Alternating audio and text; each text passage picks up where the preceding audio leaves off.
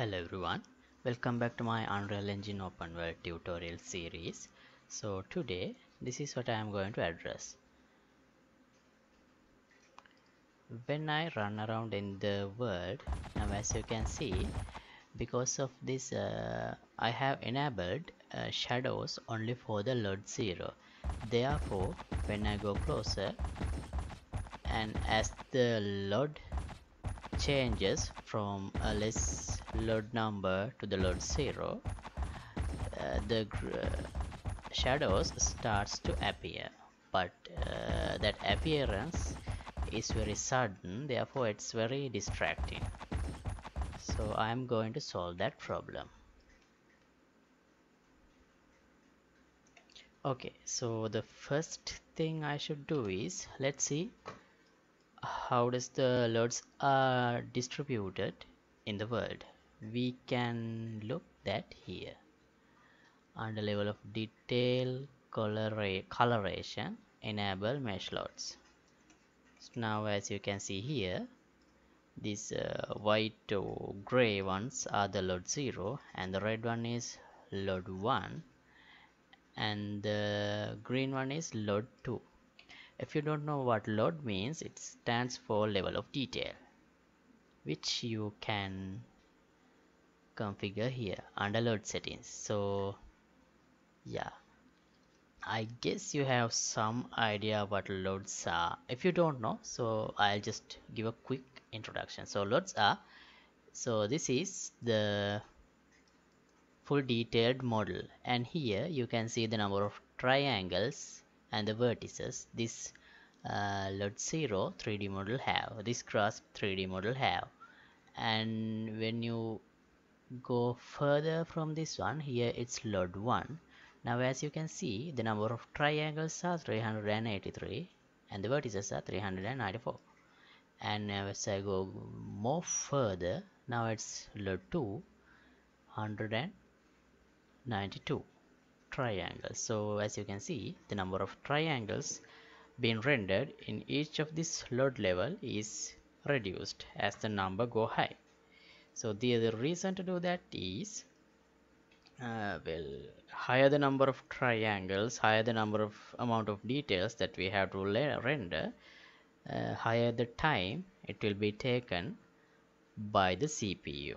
So, and also there is no point rendering a very high detailed grass mesh, maybe somewhere in the distance, because player is not going to see those details anyway. So therefore this is a way to optimize your game and save the processing resources, the rendering resources.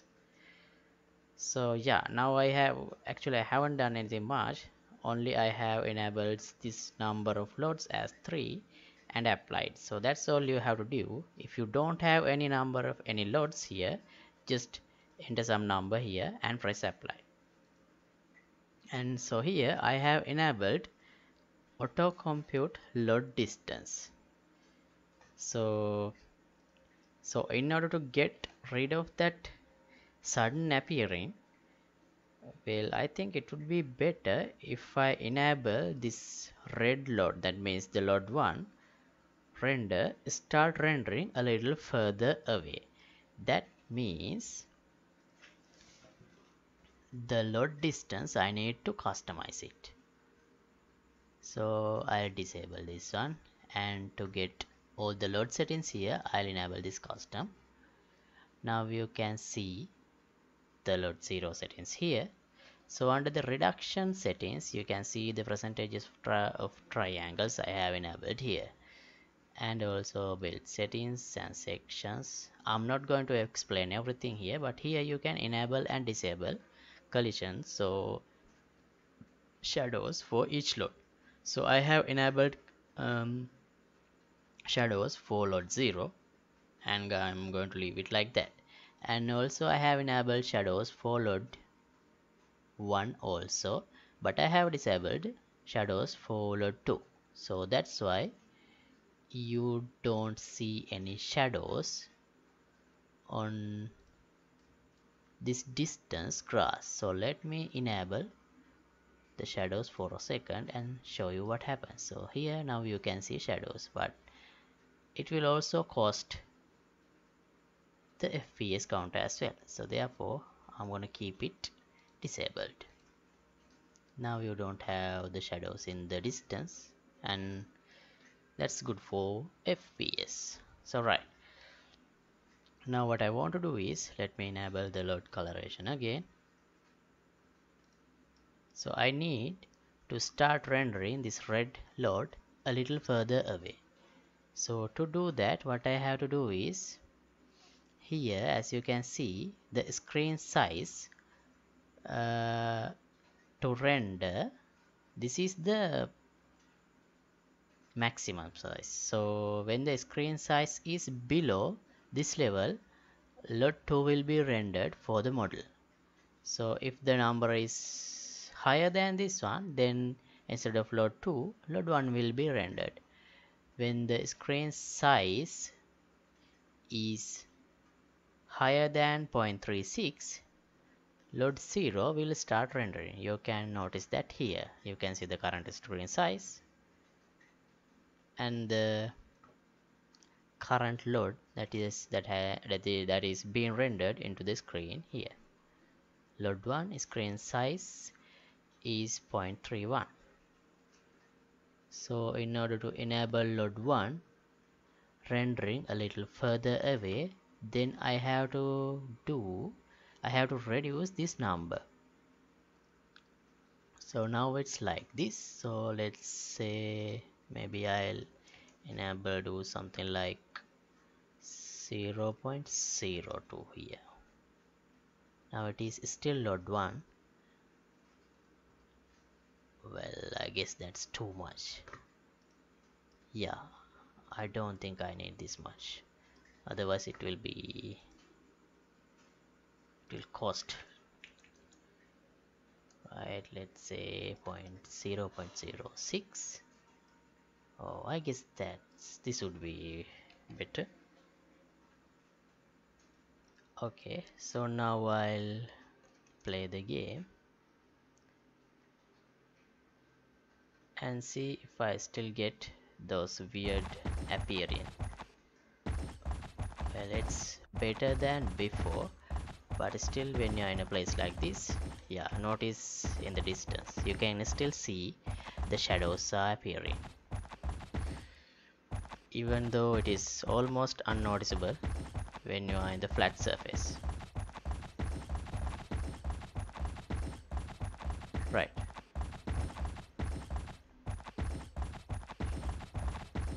You can see this here. Okay. So, and there is also one more thing that we can do. This is the material of the grass, grass master, and here we have another option, tethered LOD transition. Let's enable that and see what happens. Now as you can see here in this visualization, when I go like this, you can see instead of instantly change in the LOD, you can see the LODs are changed with a little transition. So maybe it would work. Let's see.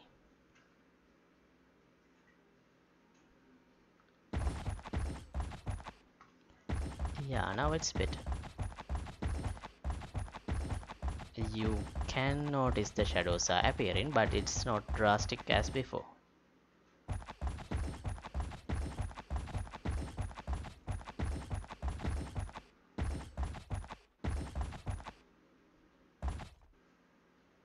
Alright, so I guess we solved that problem up to some extent.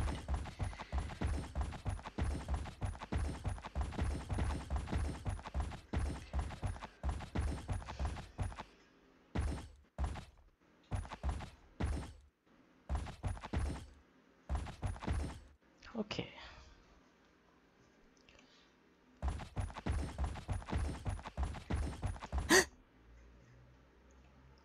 Alright, So I think I'll stop this episode at this point. And thanks for watching. So actually this is the first video of my the second year in YouTube career. So yeah, in this year I will focus more on instead of trying to rush for developing the next feature, I'm going to be more focused on the quality, on the polishing of the features that I develop. So yeah, I hope you will be like it. And as always, if you like to support my work, you can get the membership of my Patreon club. Link would be in the description below. And as always, this episode is sponsored by these generous Patreons. Yeah, thank you very much for the support you guys are giving me. It really helps me to keep going. Okay, see you in the next episode. Goodbye.